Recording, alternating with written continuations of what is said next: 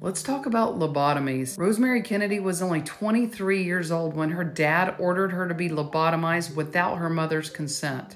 Rosemary Kennedy was the sister of President John F. Kennedy. As she developed as a teenager, she reportedly had emotional outbursts, and her father, Joe, was worried she was going to become promiscuous and ruin their family's political careers. So he decided to take matters into his own hands. So let's talk about what is a lobotomy. As a neurosurgeon, let me explain what a lobotomy is and why it was performed in the 1940s and the 1950s. The prefrontal cortex is in our brain right here and is responsible for executive functioning. It includes cognitive behavior and personality expression, decision-making, and social behavior. In the 1930s and the 1940s, we really didn't understand medically how to treat mental health issues. So some neurosurgeons developed a procedure called a lobotomy. Remember, there was no psych meds at that time period. Now, the actual surgical procedure changed over the years. Initially, what surgeons did is they drilled 2 burr holes right over the prefrontal cortex and dropped an instrument kind of like a butter knife or an ice pick to sever the prefrontal cortex from the remainder of the brain. That would change their personality. Here's a picture of a young woman before and after a lobotomy. You can see that having a lobotomy would render a person into a childlike state. You can imagine that sticking objects blindly into the brain and swiping it back and forth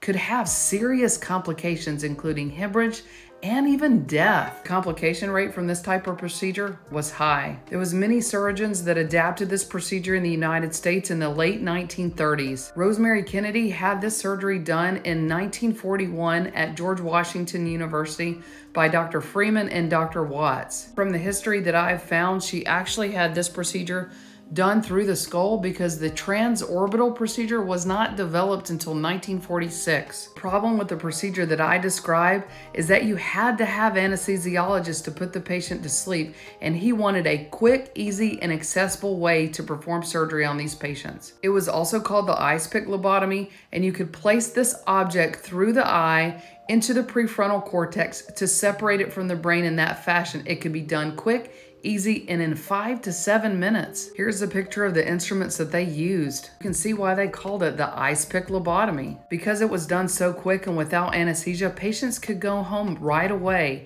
They would just put a pair of sunglasses on to cover their black eyes. I've read some reports that they even did this type of surgery on a patient as young as 4 years old. Now let's get back to Rosemary.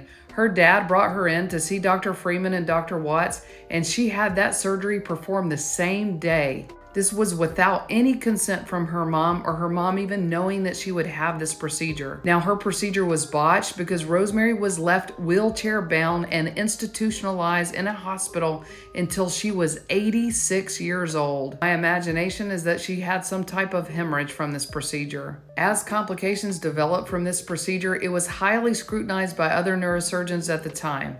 In the 1950s, we began to have the development of antipsychotic medications, including medications like Thorazine. Thankfully, now we understand a lot more about the brain than we did in the 1950s.